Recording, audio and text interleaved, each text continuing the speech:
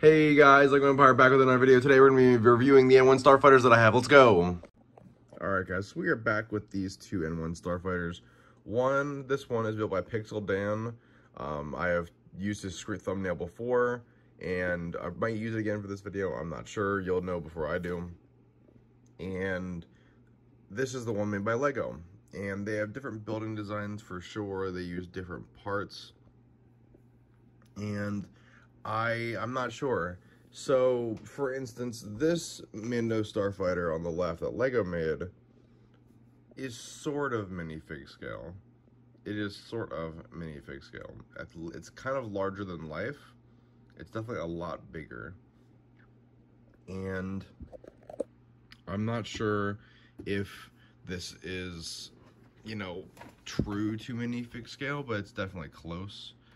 Some of the details on it that I do like is the greebling on the engines actually does look really nice. I feel like they could have done more up here. The parts they use to build the ship itself are actually really good. Got these nice black pieces in the back that bend. And then of course they have the thrusters built in, which is kind of neat, even when the ship is landed and off. Slide this back down. They have two cannons here, and then the engine is not brick built. It is like 5 pieces that you push this down, and the missile comes out from the bottom. And obviously this does come with Mando. It comes with a BD figure. It comes with the baby, and it comes with I can't remember her name. I love her though. I'll put her name on screen, and I'll put it up right here. Anyway, this set isn't about the figures. I'm just putting those in there as that it is a honorable mention. So it's interesting the designs they picked for this. For instance, they did include some yellow on this set.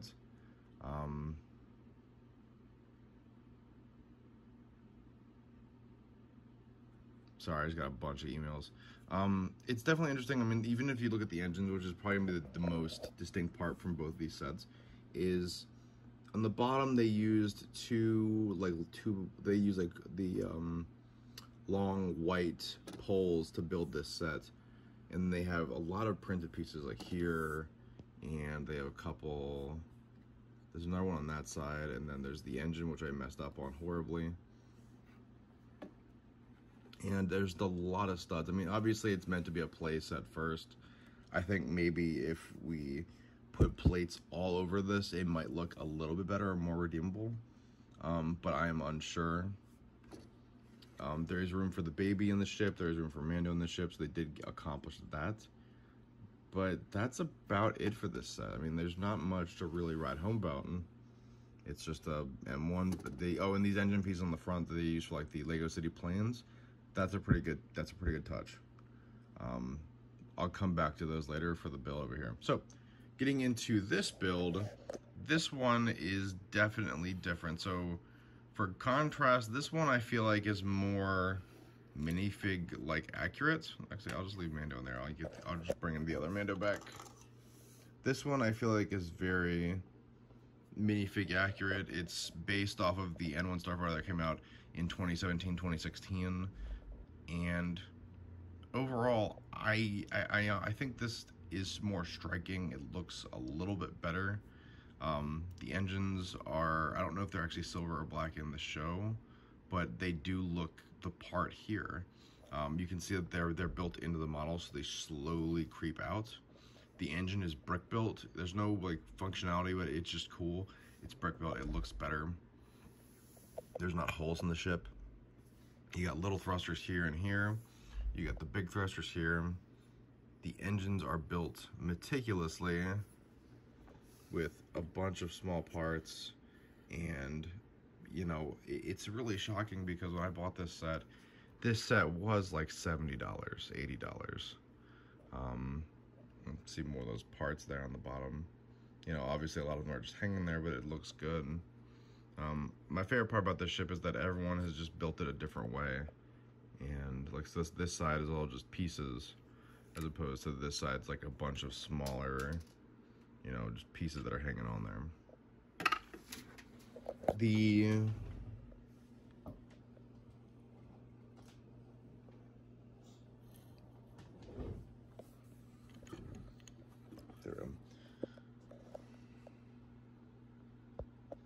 So with this, we have, you know, a pretty good contender for what's I'm not gonna say UCS style, because UCS would just be like this times 4. But this set, honestly, is just good. I mean, the engine on the back is there. I don't really think like they have the extra attention to detail with the engines being on anywhere else. I'm gonna give you guys a side-by-side of both of these sets so that you guys can form your own opinion. So on the left, like I said, we have the Mando Starfighter. It is $70 or $60, and it's going up to $70. So if you think this set is worth $70, please think of it as such, because the price is changing for this August 1st. So if you don't have it, please pick it up before the price goes up, or else you may not pick one up. I know that if it was $70 right now, I would not buy this set. I barely wanted to buy it when it was $60. And over here on the right, we have PixelDan's N1's Starfighter. That cost me like $65 like 3 months ago. Or like 80 or 70, something like that. But overall, these are the two sets. I honestly do think the winner is going to be PixelDan's. I know that these videos seem kind of redundant because customs inherently look better than regulars. But there are a lot of custom sets out there that do look really good. But I want to know what you guys think down in the comments. Please don't forget to like, subscribe, comment below. Let me know what you think of the video. Let me know if you guys already have the N1 Starfighter from this year. And as always, I've been Lego Empire, and I will see you guys in the next one. Peace.